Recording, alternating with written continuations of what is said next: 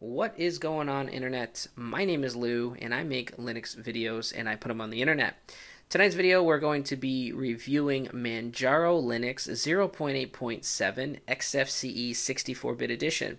Now let's just cut to the chase here. Manjaro Linux, 2 thumbs up. I love the Manjaro team, love everything they're doing with their distribution.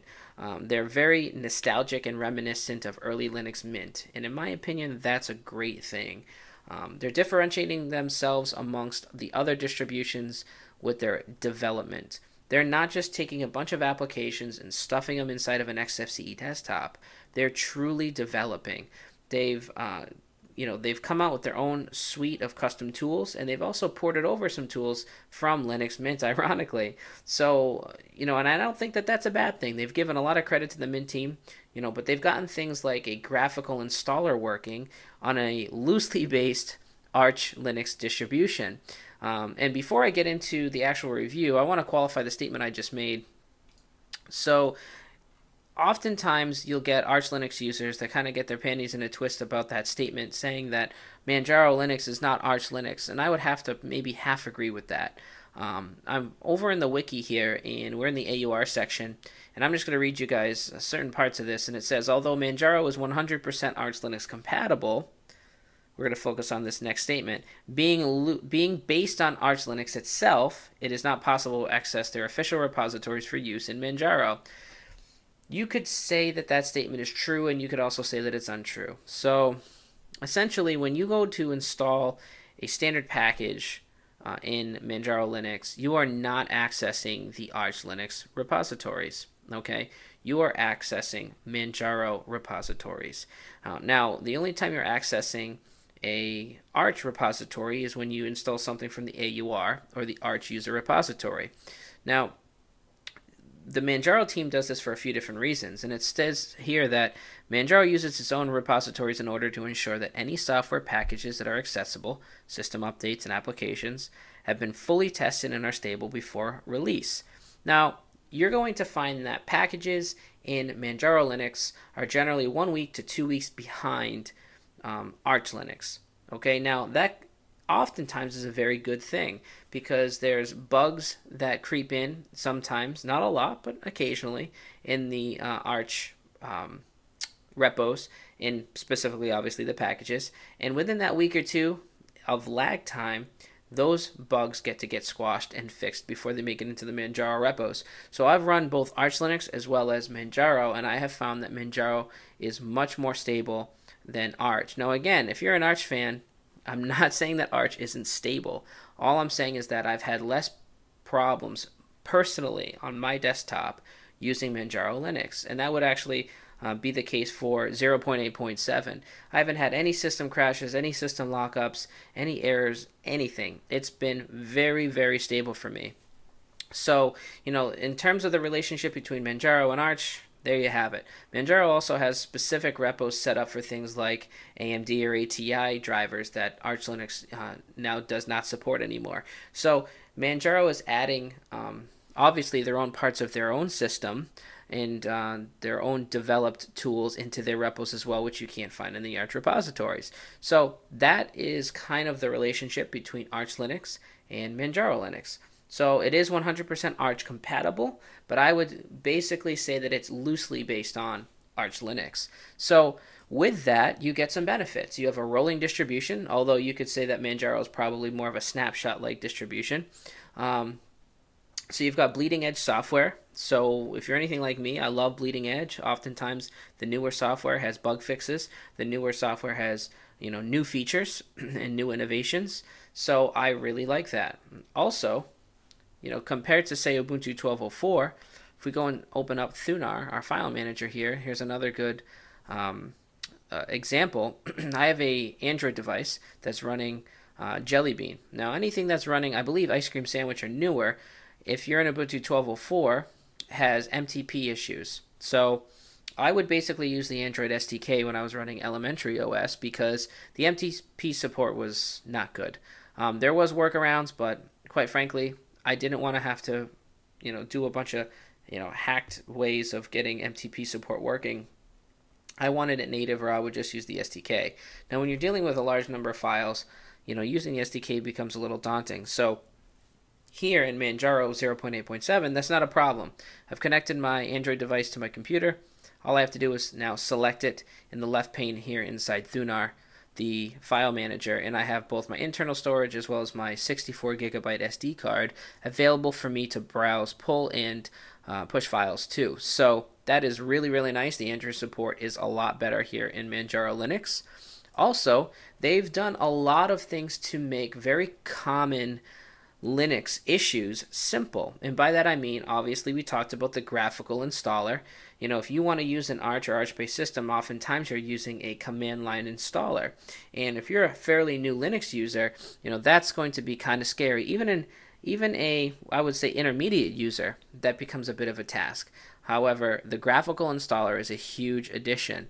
Also, how to install packages. You don't have anything like a Software Center or even Synaptic Package Manager in Arch Linux. However, here in Manjaro Linux, they have their own tool called Pamac.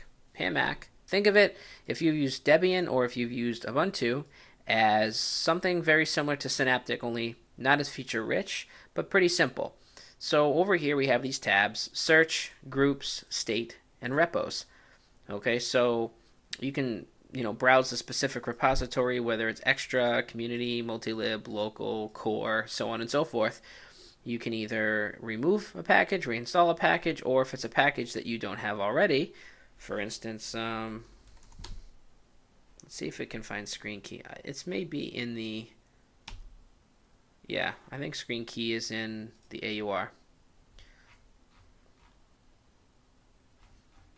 So this is a nice point-and-click way to install applications or uninstall applications. Also, proprietary drivers. Manjaro has, and we'll go over here to new features, have their own automatic detection and installation tools for your proprietary drivers. Now, when I downloaded the ISO, I booted into the installation that uses non-free drivers. So the tools that Manjaro has automatically detected I was using a NVIDIA card, and it installed the appropriate drivers. So I have the 325.15 driver installed as soon as I booted my system. Phenomenal, awesome. It even generated a xorg.conf file for me as well. So that's a huge tool. Proprietary drivers is always one of the biggest hang-ups, I think, in a modern Linux desktop for most users, especially new users, and the Manjaro team has handled that right out of the get-go. It also has its own automatic update manager. I've actually disabled that because I like to do those things myself manually, but in terms of updating, again, it's going to do that for you automatically. They've got their Manjaro settings. So the settings manager right now only has a couple of things in there. It has language options, user accounts, and keyboard settings, but I'm sure they're going to add more to those things in the future. One of the other nice things, if we go into desktop settings, actually no, not desktop settings, the settings manager. We have an MDM or the Manjaro Display Manager, which looks very, very similar to the Mint Display Manager. It's gorgeous. It's right now the theme that I'm using. Let me see here. Login window. I'm using this particular theme, the clock and picture. Looks amazing. I mean, it really looks nice. It's a HTML-based display manager, themable. Looks just awesome. I really, really like it. You can change the welcome message. I have it say, "Welcome, Lou." I know it's super, super creative. Excuse me. But you can change all sorts of other preferences here. And this functionality has been taken away in, for instance, the GNOME Display Manager. You do not have access over a lot of these things like you used to. And in the Manjaro Display Manager, now you do. And it's gorgeous. It looks really, really nice. So I love that. One of the other nice things, again, is this welcome screen. We'll go back to it. As a new user, and again, Mint was doing this a long time ago, they have some really nice links that make sense. There's a README, you've got your new features, the wiki, you have access to the Twitter, Facebook, and Google Plus page, links to the forum, the chat room, the mailing list. Just really, really nice, and it adds just this nice little layer of polish, I think, to the distribution. I mentioned that the ISO is about 1.2 gigabyte download. All of your multimedia codecs are already installed out of the box, so you don't have to mess with that. If you've got music and videos and movies and so on, you can watch those right out of the box, so that's very, very nice. This is a custom installation on the hardware, so this is not a VirtualBox install. I'm running this natively on my PC, and I've tweaked it. Obviously, this is not how it looks by default. I've got my own custom theme here, an icon theme. I've got Docky down here at the bottom, which doesn't come by default. I've also rearranged the top panel, but being that this is XFCE, a lot of things are very tweakable, and I've heard that people think XFCE looks like a very dated desktop environment. In some ways I would agree slightly. However, with certain tweaks you can make it look, I think, really, really beautiful. Being that it's XFCE, it's lightweight. So if you're using an older piece of hardware, or if you have limited resources, everything is super, super fast. I mean, I do have a beast of a computer, but even on something with a little bit older hardware, this is going to be very, very quick because we're not using a lot of memory. We've got the whisker menu here. The whisker menu, and I've said this in my Linux Mint review, is a great menu. It's not part of XFCE, but it was built specifically for XFCE, and I do prefer it as opposed to the standard drop-down menu. You can search for anything that you like, and it's really, really fast, and I like the whisker menu. I'm glad that a lot of the modern XFCE distros are using whisker menu now as opposed to the standard menu system that XFCE comes with. In terms of, again, stability, this has been rock solid. Haven't had any crashes, haven't had any issues whatsoever. So I think that this particular release of Manjaro is really solid. For a kernel, they're not using the most bleeding edge kernel, but it's fairly up to date. We're using, 3.10.15. I believe this is what's considered the long-term support kernel. I will be installing the 3.12 kernel as soon as I can. I'll show you guys one quick package installation. So if I use Yelwert, and we're going to do ScreenKey. ScreenKey is the application that I use to display my keystrokes on screen when I'm doing certain tutorials. And again, this just goes to show that it's also compatible with the Arch user repository. So here's the package right there. We're just going to hit number 1, hit enter. I'm not going to edit the package build. We're going to supply my password, proceed with installation, continue installing. We're done. So there's ScreenKey.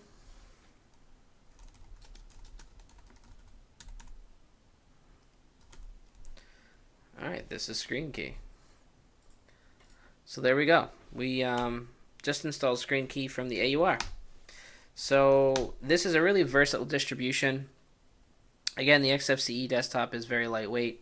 It's very nimble. I think that with the custom tools that the Manjaro team is developing, you're going to see a lot of great things coming out of this distribution in the future.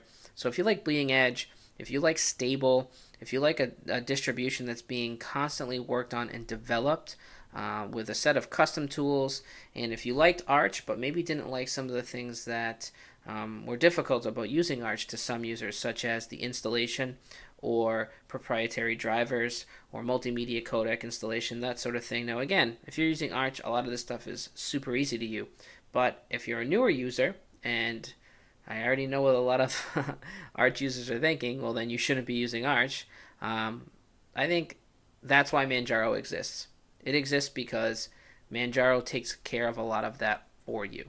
So again, I'm not the type of user that really needs all of that. However, that doesn't mean I don't like it. I don't like to have to go through the command line to do my installation every time. I don't like to have to search down a ton of multimedia packages. I like something like in Ubuntu, they have a meta package, the restricted extras, that'll install all those for you. I like that in Manjaro, it comes pre-installed already. There's nothing wrong with that sort of thing. So although I would consider myself a power user, who could obviously get all this stuff installed from the ground up by scratch, I don't want to have to do that all the time. And this is a great alternative for users who are either new and want to try something that's a rolling distro, bleeding edge software, or you're an experienced user but don't want to have to do all that manual work all the time. So as you can tell, I do jump distros to do videos and different tests and tutorials. So again, I'm wiping my hard drive and installing quite a bit. So using Arch Linux for me can at times get a little daunting, and I know the argument is once you do it enough times it becomes very quick, and I would say yes. And you can also back up all your configs and so on and so forth. I don't know why I always have to justify my Manjaro reviews. I guess I have this fear of a bunch of angry Arch users out there. But anyway, I really like Manjaro. I think this release is top notch. Very, very stable. It's met all my expectations of what I was hoping that it would be. And, you know, to the Manjaro team, keep doing what you're doing. I think you're doing a fantastic job. If you like this review, please feel free to give it a thumbs up, share the video, and as always, I really appreciate your support. Thank you for watching, and until next time, we will catch you later.